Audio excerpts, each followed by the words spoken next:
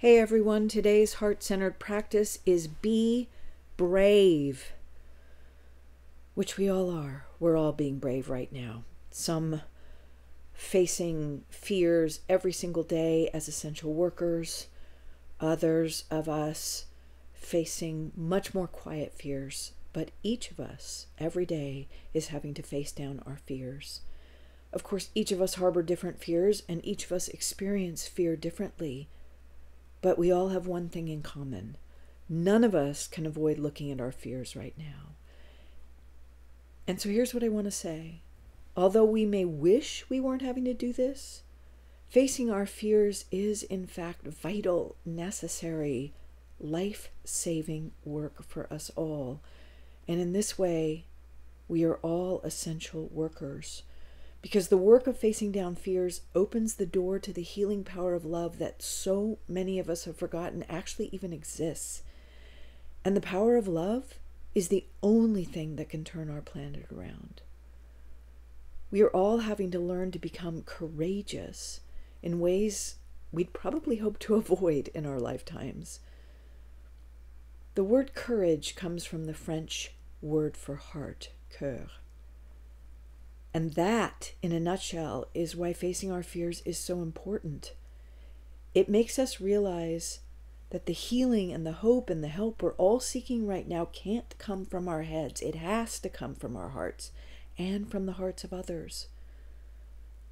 I think many of us are having wake-up calls right now, recognizing that fear has taken up residence in our psyches, and we don't know how it happened. And that can feel almost scarier than fear itself. We think, how did fear get here? How did I become fearful? Well, actually, that's the perfect question to start asking, because that can be the kick in the pants to wake us all up. Fear is always going to try to convince us that being awake to fear is way scarier than being asleep. The snake Kaa in the Jungle Book is trying to lull Mowgli into a mesmeric sleep. And Kaa says, "Are you afraid of me?" And when Mowgli replies no, Kaa says, "Sometimes fear is the only intelligent response, don't you think?" You see, fear is always advocating for its own existence. And then fear gets us to do all the things that got us here. To overeat and overdo and overspend and overachieve and overmedicate and oversedate and overdistract ourselves.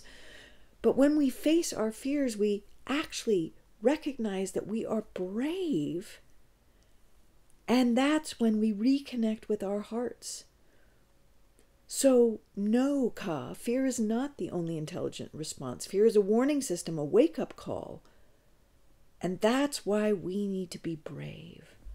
But as we are brave, we also need to be kind to ourselves, to acknowledge that what we're all doing right now is tough stuff and that it is hard after a lifetime of choosing our heads and choosing distraction, to face fear, to choose love, to invite love into our lives. So did you know that one of the meanings of the word brave is to make our lives splendid? It's hard to believe right now, but that's actually what we're doing. And each of us, you are brave and powerful and amazing and splendid. And by being brave and facing your fears, you are showing up as your true you, not the one who's been lulled to sleep. And the true you is showing up in time to save the day. We are all the superheroes with the superpower of love that can save the world. And this little act of courage of leaning into love and being brave is the only true superpower there is. So be brave today. And in doing this, you will be loving, viral. You are awesome. You are brave. You are powerful. And love will heal. And love will love us all whole. Love, viral. Be brave.